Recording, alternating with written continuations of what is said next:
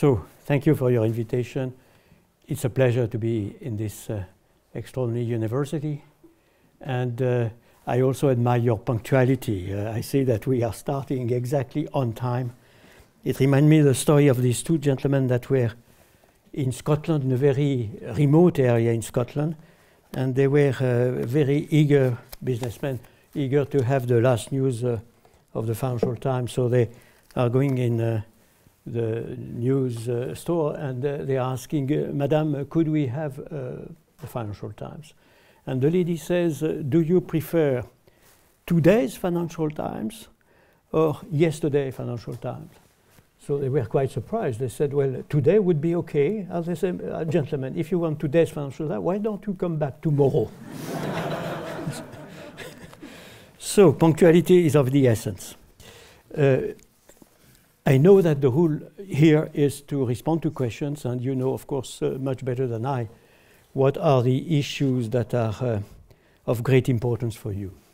And I could speak in the introductory exposition on many possible issues, including perhaps a word on the UK and Europe, a word on the euro and what I call the success of the euro, a word on the crisis, you see, a lot of things. So what I will do, if you permit, is to concentrate on what I would qualify as titles of chapters, and then you will see what you prefer to see better and understand better, perhaps taking into account the titles of the chapter. But I would like to say a word on something which is quite extraordinary. Why are the continental Europeans unanimously in favor of the UK to stay in Europe with all the others, the 27? And why aren't we in the situation where we were in the time of the UK knocking at the door and the European, namely, I have to say, very often General de Gaulle, saying, no, no, no, we don't want the UK to get in. And you remember that the UK was knocking at the door several times. Of course, at the very beginning of the economic, the creation of the EEC, the UK was not in favor at all, and was considering, he was probably still in the position of Churchill. You remember Churchill being a fantastic advocate for the federation of the European states, of the reconciliation between the old enemies, between, in particular, Germany, France. But Churchill was, in the speech he delivered in Zurich, he was very clearly saying, you have three powers in the world. You have the US, you have the British Empire, and you have Soviet Union. And the three big powers in the world should be the sponsors of this new alliance in continental Europe. So in the vision of Churchill, of course, the British Empire was not part of what was going on, perhaps according to his marvelous speech, obviously, because it's the speech which is the most inspiring in terms of creating United States of Europe. One has to read again the speech that he delivered again in 1946 in the Zurich University. So after a number of events that proved to the UK government that all taken into account, it was very important for the United Kingdom to be part of the European construction in the making. You had a first knocking at the door in August 9, 1961, and a veto which was expressed by General de Gaulle in 1963, a second knocking at the door in 1966, a new veto in 1967. And then you had the real entry of the UK in Europe with, you know better now, of course, the succession of episodes that happened, and history is still in the making. We don't know yet what will happen, and it is something which, of course, is of extreme importance, I would say, both for the UK and for Europe as a whole. But when I am reflecting on this very important and extraordinary factor that at a time the UK was not interested at all, Then the UK wanted to reach in, to get in, and there was no unanimity of the European to accept the UK. Now we are in a situation which is rather strange, obviously, when the 27, as I said, are all in favor of the UK to stay without any exception. There is not a single voice that would say, after all, it's not bad that the UK leaves.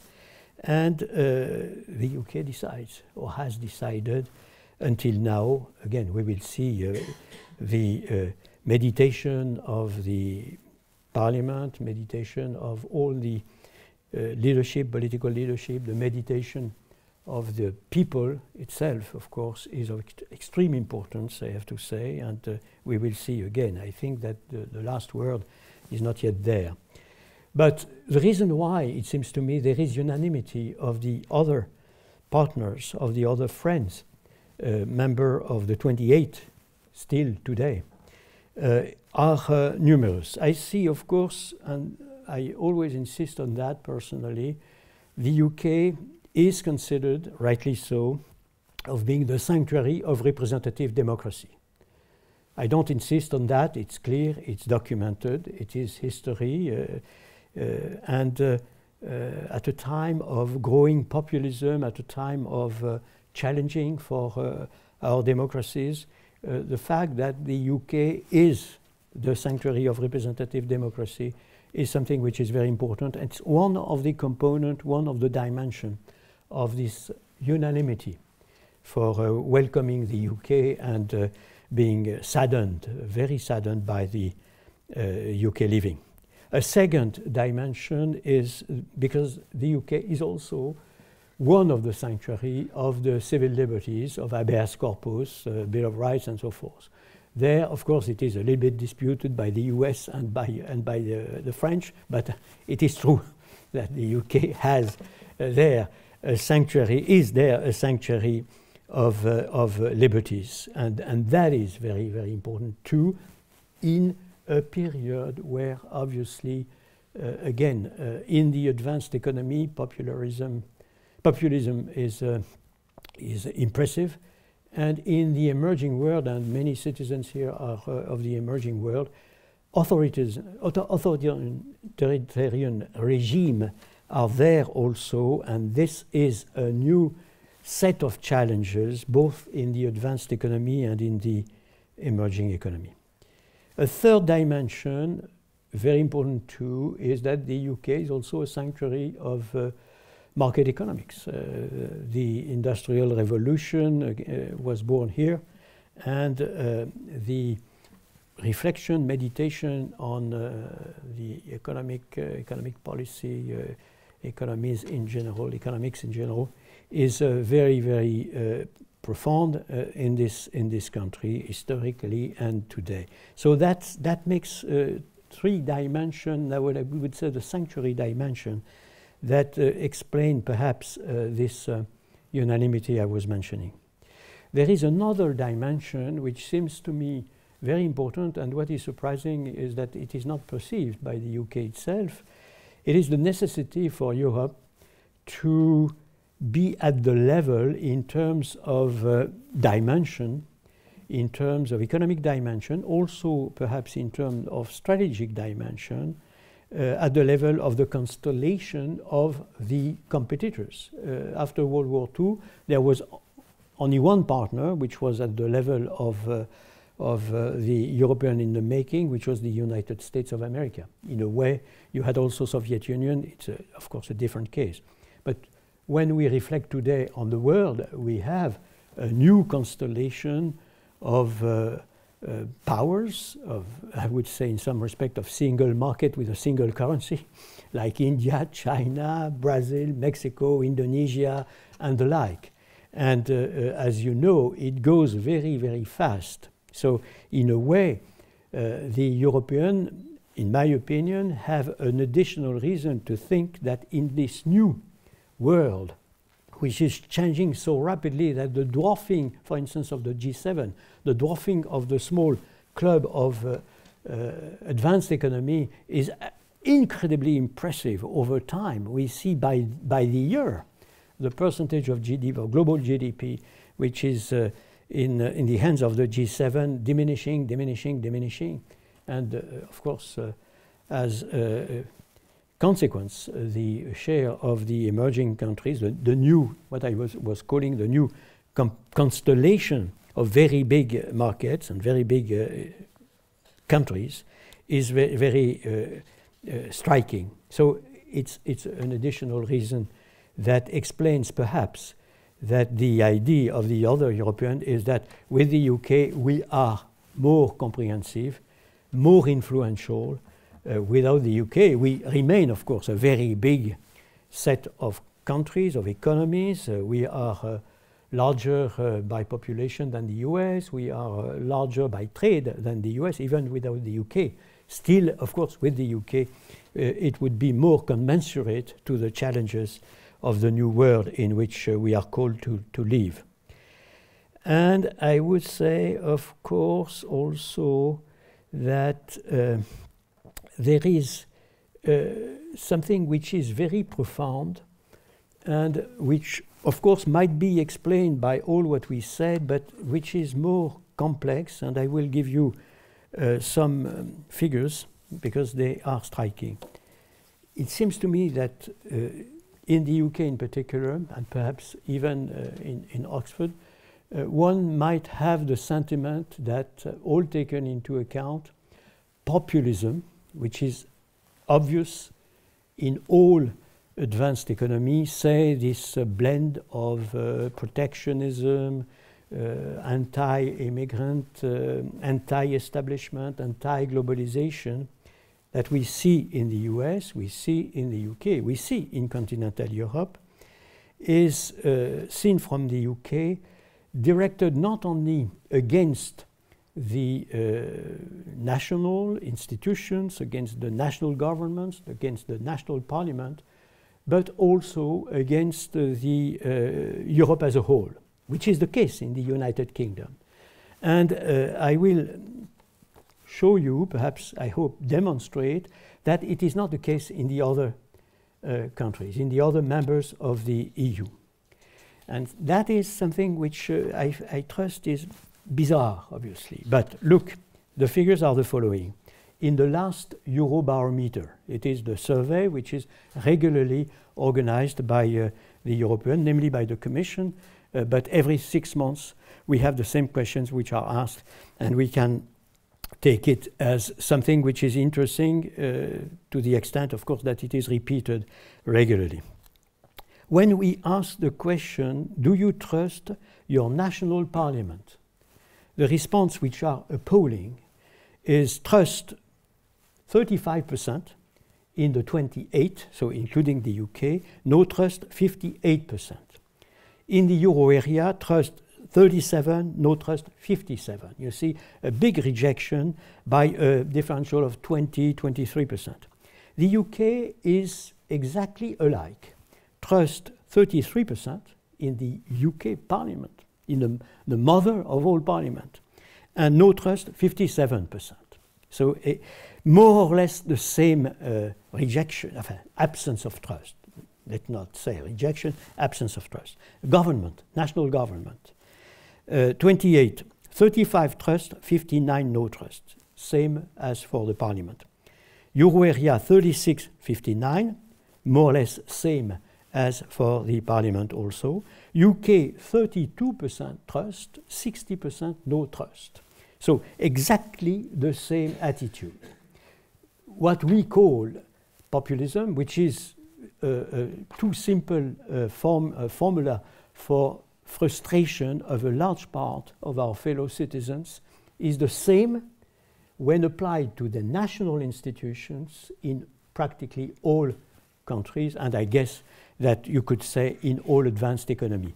In the US, it would be the same, even perhaps a little bit worse for the Congress when you look at the figures. But I don't want to bother you too much with that.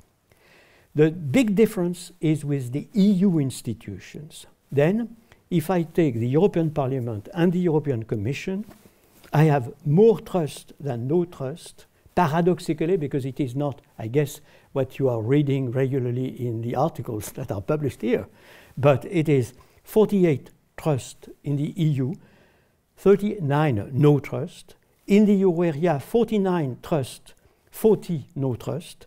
And in the UK, only 33 trust and 44 no trust. So it is clear there is a significant difference, absolutely clear. And it is the same for the European Commission. And in comparison with the national government, you see, we have in the UK something which looks like the same rejection of the European institutions as is the case for the national institution, not in the other continental countries. And of course, that might explain why nobody is rejoicing on the continent that the UK is leaving, because if they were frustrated by the European institution, as are the UK citizens, then they would probably say the first departure, okay, and then we will try, we too, to destroy or dismantle the European Union. So there is a big, big difference. And of course, one of the questions, but I promised not to be too long, so I see already our president looking at me with some fear that I would be too long. But I would say a very important question that you might like to ask me about would be why? Why is there that difference? And why is it wrong when in the UK to think that Europe is rejected by the continental European as it looks like it is by the UK? And again, I'm not referring to the referendum, I'm referring to surveys that are asked regularly and permit a comparison which, in my opinion, has a lot of credibility. So, important question, but I don't respond to the question. I ask the question to myself, and maybe you will give me an occasion of responding to the question I am asking to myself.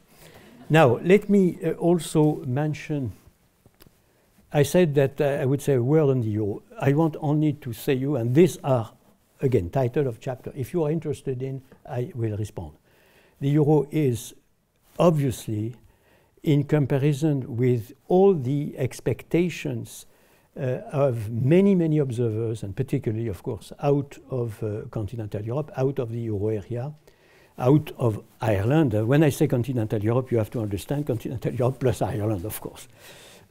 But what is an incredible success is that we were told that we would not create a credible currency because you could not have a credible currency when you were merging currencies that had a very, very important credibility, a very important creditworthiness, if I may, historically, and currency that had no credibility and no creditworthiness. And so the idea was you will have some kind of average.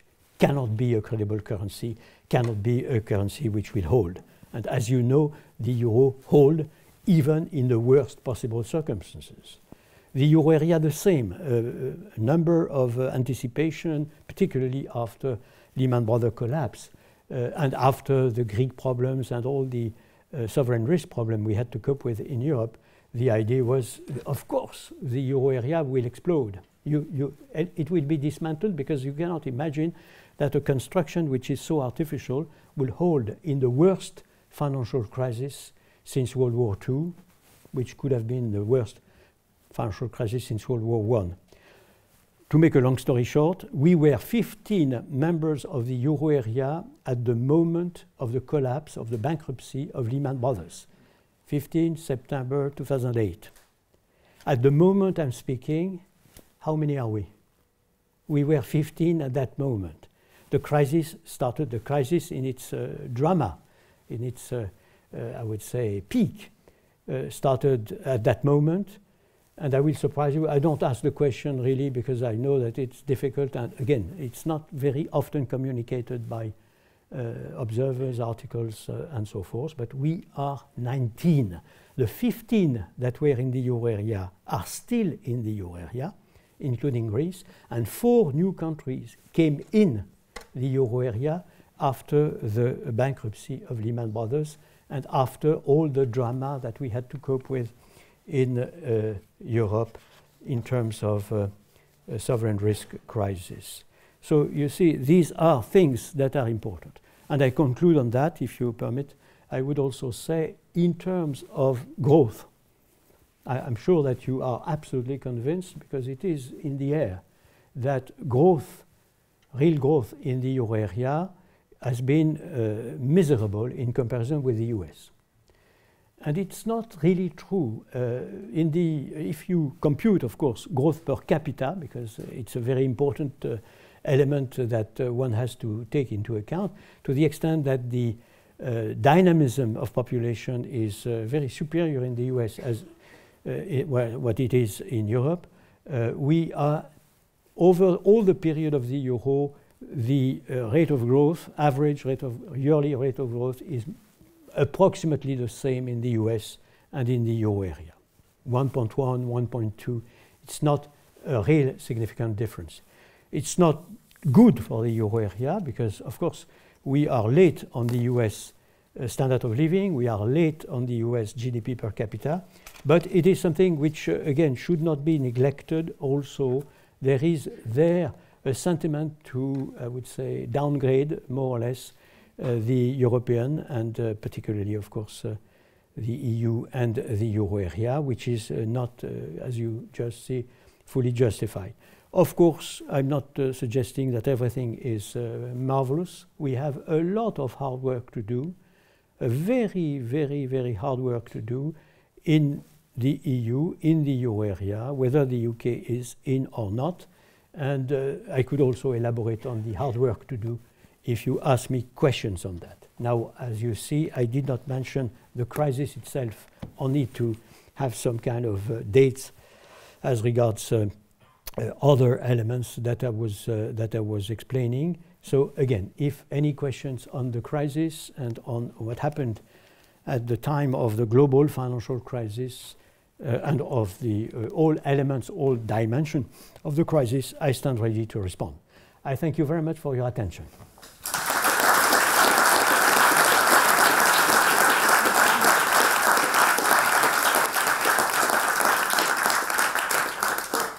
Thank you very much. That was very interesting. I'm going to open it up to questions from the audience soon, but before that, I just have a couple questions myself. To begin with, I wanted to talk about the adoption of the euro. Some have said that the euro was doomed from the beginning because it involved a single currency without a single fiscal and financial policy.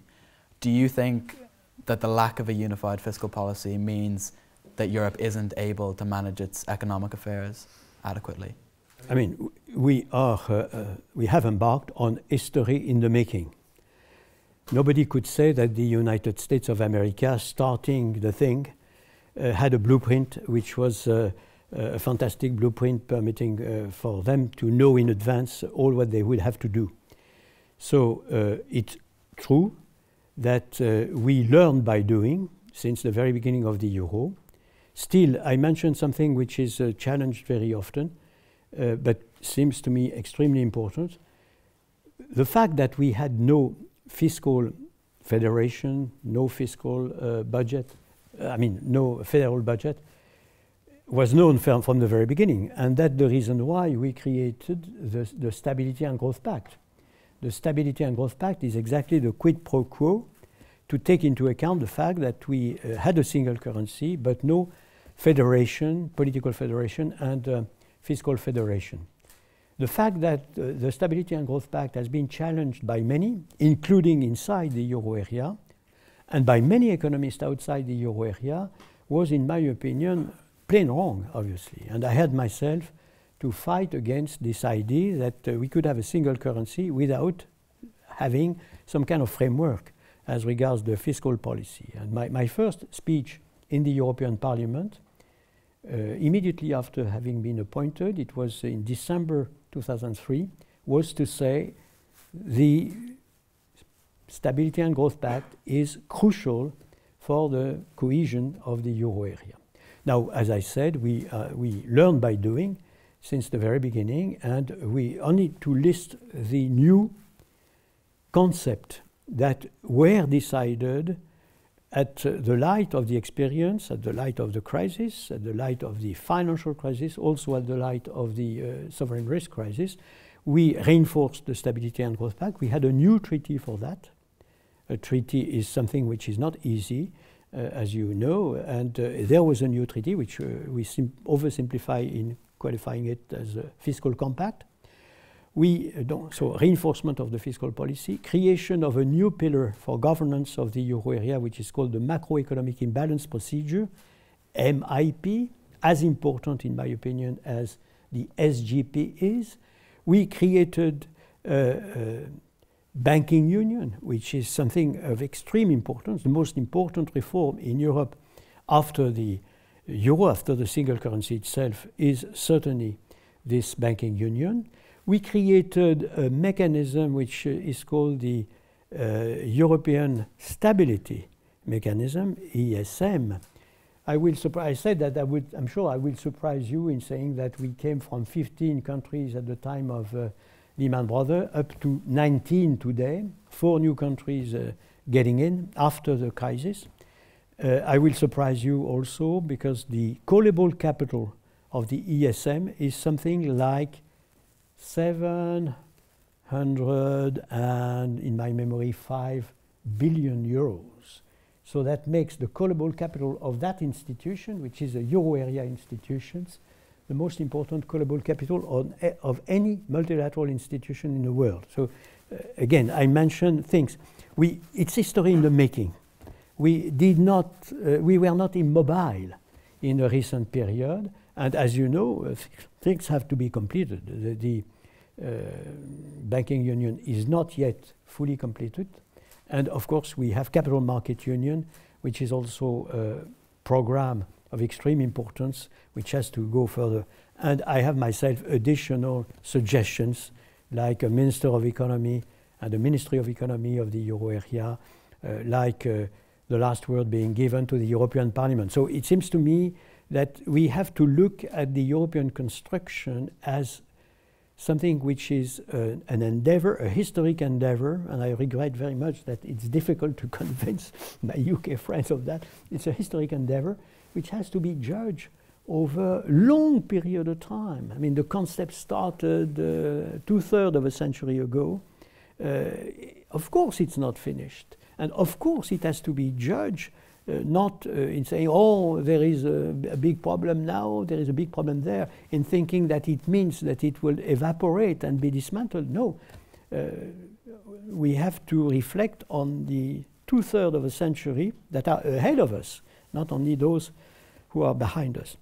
And again, this is, in my own understanding, a historic process of extreme importance based upon the overall lessons learned by the European, but which is more justified today than it was ever before because of the global changes, because of the fact, as I said, that we have now a constellation of enormously different entities that are the emerging countries taking their place, rightly so, in the new world.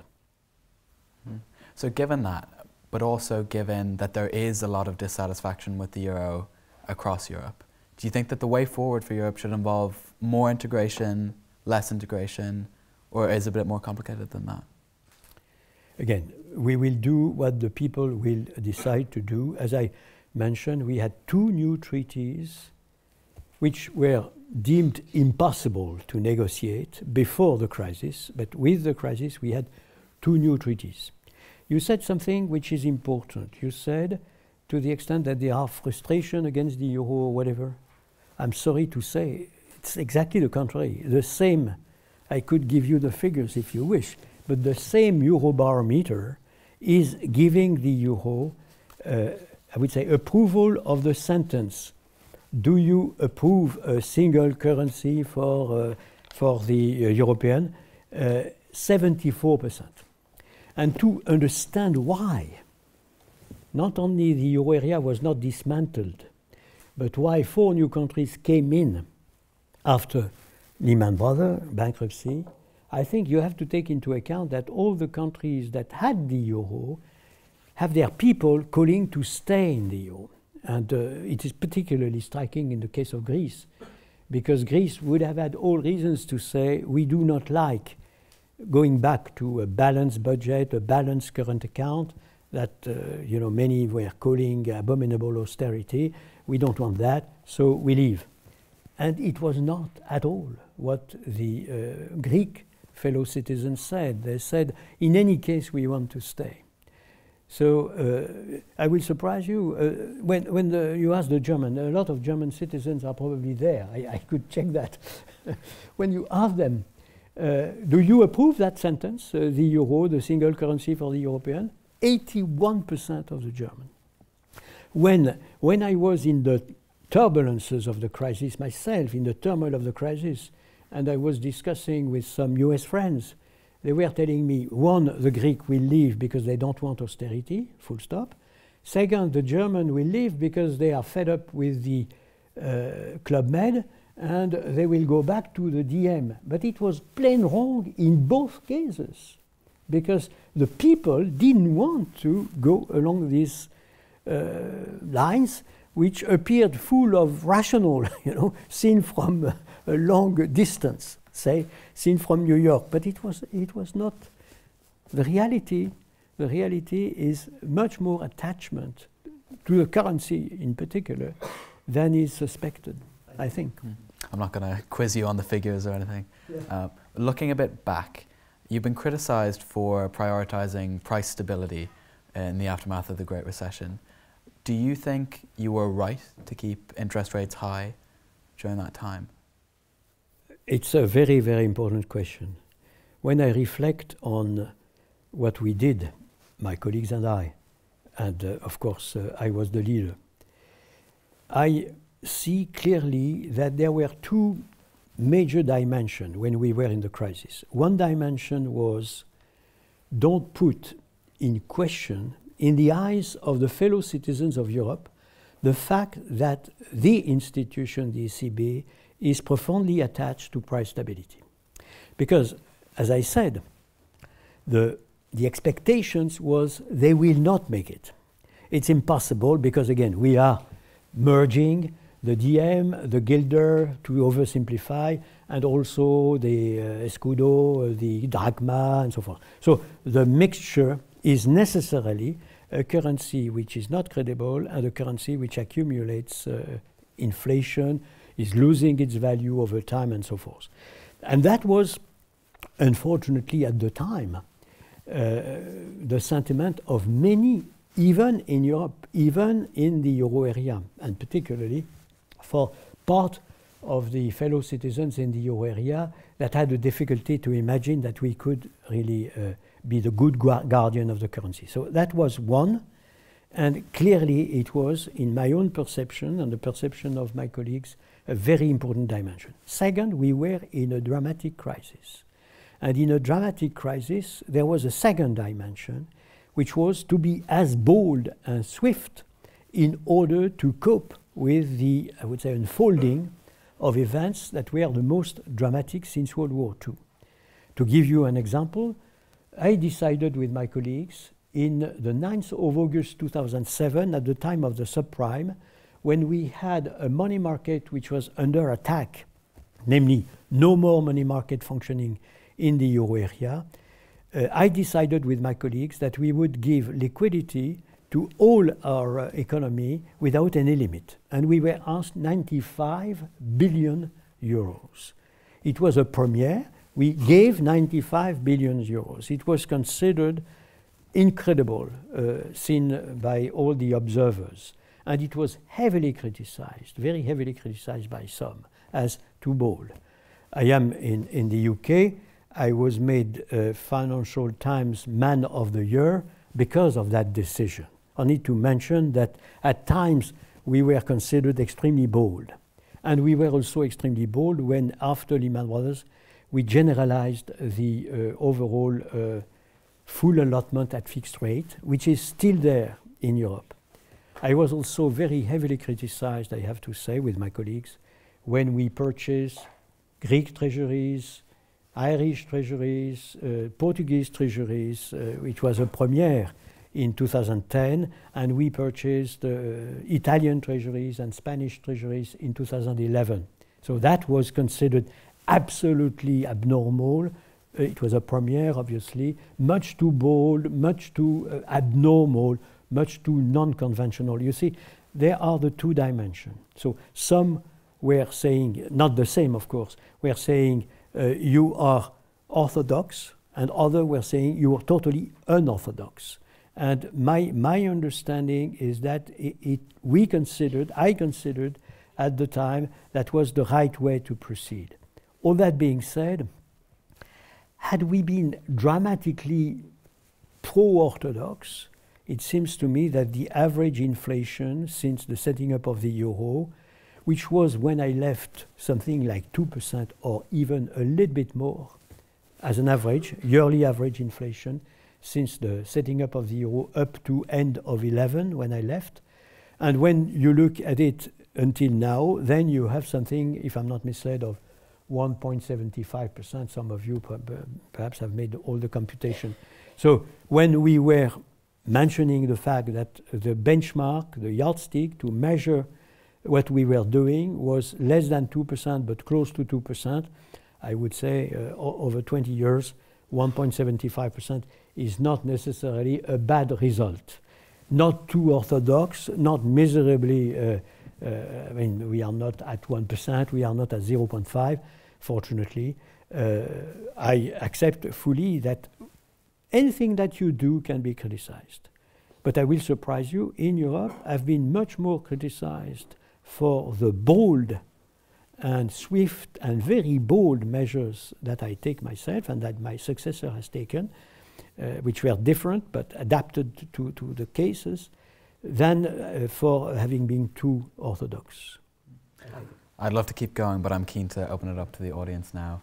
So just put your hand up, microphone will come to you, stand up when you're asking the question. First off, we'll go just here in the aisle. Thank you for your speech. I was wondering, what do you think about the current sovereign debt levels in Europe and in the world more generally? I am worrying a lot. At the global level, it seems to me that the most, I would say, dangerous behavior and the most abominable observation that we can make is that the overall public and private debt outstanding as a proportion of global GDP has continued to augment after the crisis approximately at the same pace as before the crisis, which is hard to believe because everybody recognizes that one of the major dimensions of the crisis that we had to cope with in 2007, 2008 and after was precisely the level of leverage at a global level of leverage, particularly at the level of the advanced economy. So the only difference between before the crisis and after the crisis are the following. Before the crisis, we had a contribution of global leverage, again measured by global public and private debt outstanding on global GDP, which was contribution was coming to the extent of approximately 90% from the advanced economy and 10% for the emerging economies. After the crisis, the proportion became 50-50, meaning that the advanced economy had diminished by approximately a factor 2 their own contribution to the overall public and private debt outstanding, which still remains substantial, but the pace, of course, of accumulation is much less than before the crisis. But it means that the emerging economies have multiplied by 5 their own contribution to the leverage, global leverage. And all have contributed. There are, of course, contributions which are higher than others because the size of the economy is much higher. China is a case in point. But all taken into account, as you see, if I take it, and I really trust that it is true, of course, that there is a pertinent entity which you can call the global economy, then if there is such a pertinent entity, taking into account all the interlinkages that exists and all the, I would say, capacity, as we could see, for contagion to be generalized and extremely swift and rapid, if it is the case, then we are living today in a global economy which might prove to be as dangerous, if not more dangerous, than it was the case in 07, 08. All that being said, of course, I don't suggest that it will happen tomorrow or the day after tomorrow, but I'm suggesting that if we do not change our course of action, and I'm speaking of all economies in the world, and including, of course, the advanced economy, we might put ourselves in very, very dangerous situations. And I cannot imagine what would be the reaction of our fellow citizens if we had twice the kind of crisis we had to cope with previously. The amplification of the frustration of our fellow citizens, not only in the advanced economy, but also in the emerging economies, would be absolutely gigantic. So it's urgent, it's time to control this augmentation of leverage. Great. Another question then. How about over here in the blue? Yeah. Thank you very much for the talk. You said earlier the euro is crucial for cohesion in Europe, and it is part of a greater integration program. However, the euro has been favouring certain countries over others repeatedly. Throughout the euro crisis, Germany kept up a 50 billion euro debt within Europe alone, while other countries had deficits: Portugal, Greece, Malta, Italy. Germany has profited over 2.9 billion euros from Greece after bailing them out in interest. Germany has been manipulating the currency internationally, as the US has pointed out and China has pointed out on several occasions. So to what extent is the euro actually a European currency as opposed to a German one in European clothes? And why isn't the ECB monitoring this and making it better for everyone? I will surprise you by some figures. When I was myself president, it is in 05, I was appointed at the end of 03. It was in 05 that I was convincing myself that our main problem was not to deliver price stability, which we could do, but was to observe persistent divergences in the euro area. And I was calling permanently the ministers in the Eurogroup. I was participating in all the Europe meetings of ministers of finance with figures that were very simple. Augmentation year after year of wages and salaries in the public service, in euro, of course, because we were in the euro area. We all had the same currency, same international purchasing power, same international cost, same currency. And that particular indicator was the following: from the start of the euro up to end of year 09. End of 09 means the start of the sovereign risk crisis. Augmentation in Greece, 117%. Augmentation in Ireland, more than 100%. Augmentation in, say, Portugal, something like 74%, 75%. In Spain, 70%.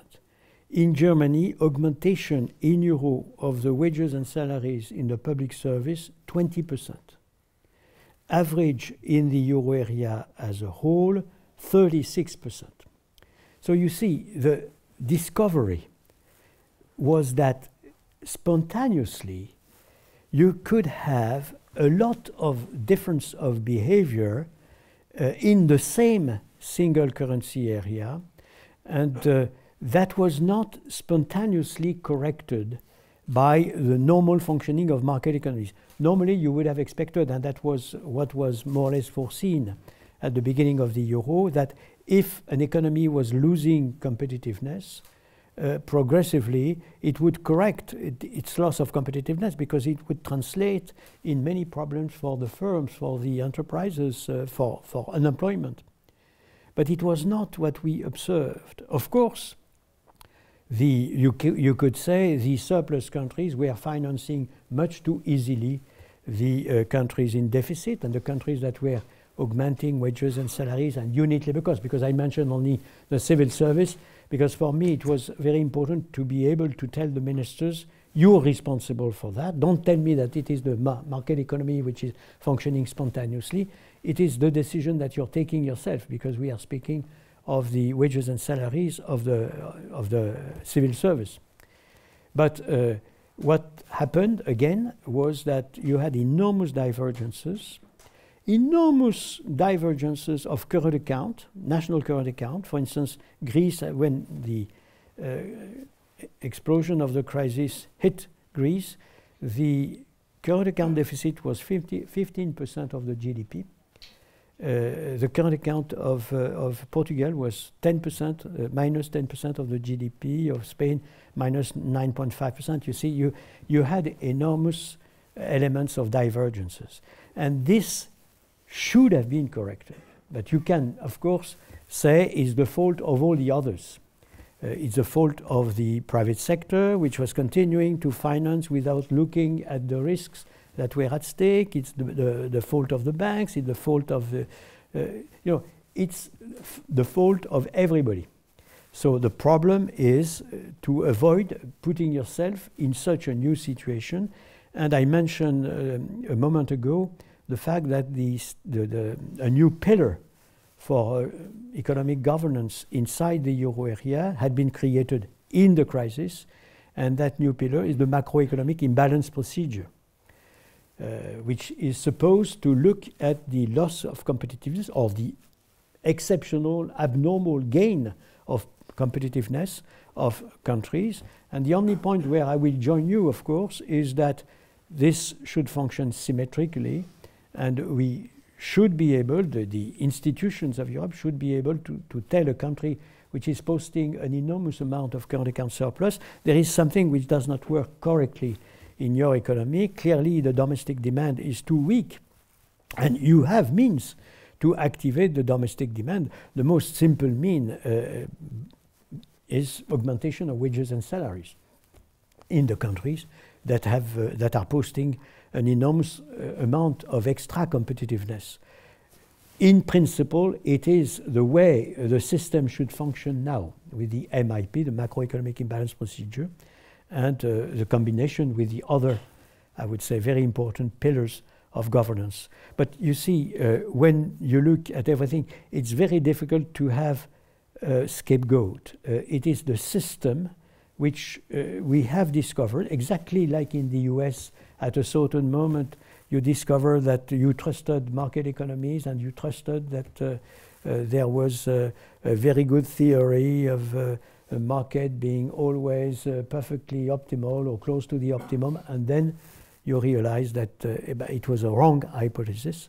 Clearly, we had at the very beginning, and we would have had a better behavior, of course, to have also this macroeconomic imbalance procedure. It is what I had called for since precisely, as I said, 2005. 2005, every month, be careful, we are documenting persistent divergences in terms of competitiveness and in terms of current account imbalances since the beginning of the euro. Great. Another question, just right at the back in the aisle.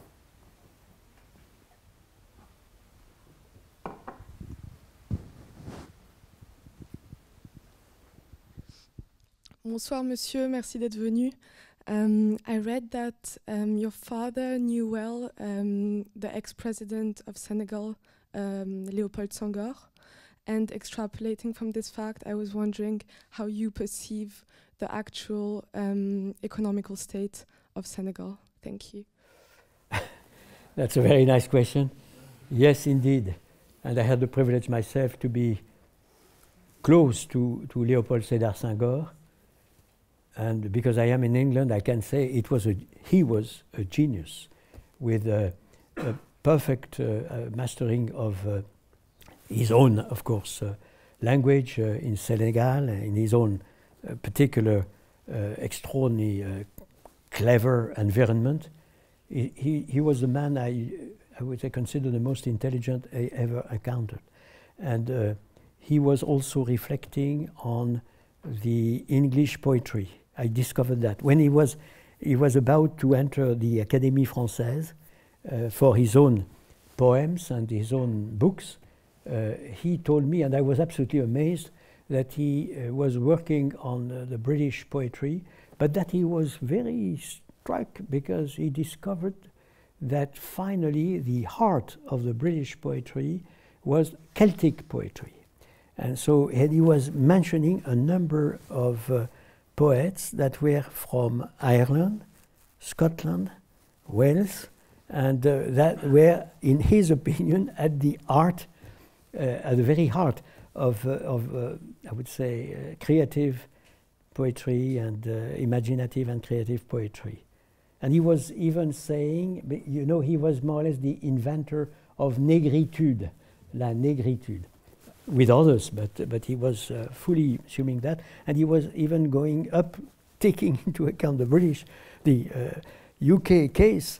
There is in the Celtitude something which is close to négritude. So I'm sorry because I cannot be very pertinent on the economy of Senegal in particular.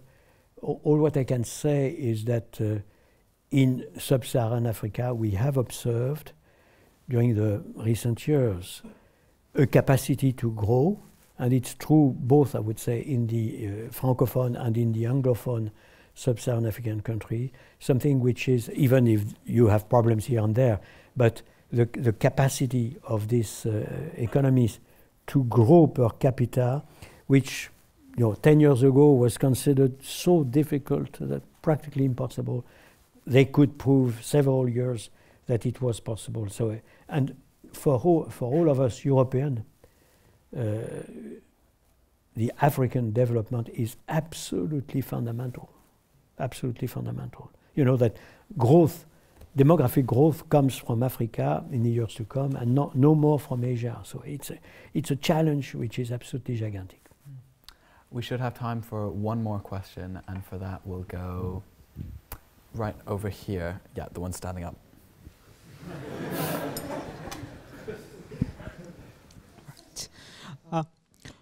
My question has got to do with European banks. So for the last decade, credit has been fairly cheap, and now with interest rates beginning to rise, what's your point of view on how this might affect credit quality at European banks, especially since there are some murmurings about a potential merger between Deutsche and Commerzbank, and whether that might potentially affect things? Well, first of all, when reflecting on the European banks, one has to realize at the very beginning of the crisis, the European banks were financing 75% of the European economy. The American banks only 25%.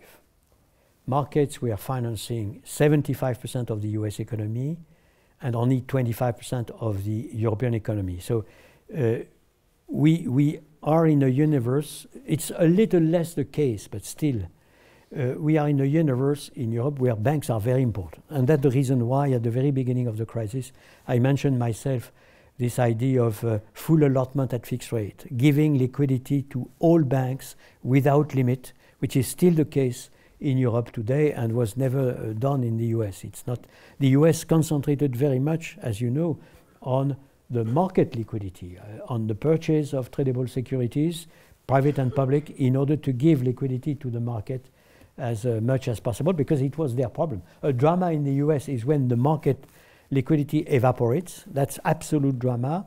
the drama in Europe is when the banks cannot make any loan anymore because the liquidity of the banks has evaporated. So that being said, my understanding, a second comment, of course, which is very important, is that we have now a banking union. And the paradox of the euro area, in some respect, and European Union as a whole, in many respects, is that we have still a number of, I would say, hurdles that do not permit restructuring and reshaping at the level of Europe as a whole, as we should and as is possible, certainly in the United States of America, and in a normal single market with a single currency. So there we still have difficulties which are due to prudentials at the level of each and every nation. And that is something which has certainly to be reflected upon. Now, there is an anomaly in some countries where you would expect a flourishing industry in this domain as well as in all others. Germany is a case in point. Normally, Germany, with this flourishing economy and remarkable industry and service sector, should have a very vibrant banking sector, but it's not the case for a number of reasons that are very, very complex and associated with the fact that still some banks that have a large market share are not too interested in making appropriate profits. So that creates something which is bizarre. It exists also in other countries. And again, certainly the banking sector, the achievement of the banking union, and as I said already, the capital market union are workshops of extreme importance in Europe. And I would very much encourage, of course, the European to work much more actively and decisively in this domain. Thank you very much, Mr. Trichet. That was incredibly interesting. Everyone, please join me in thanking.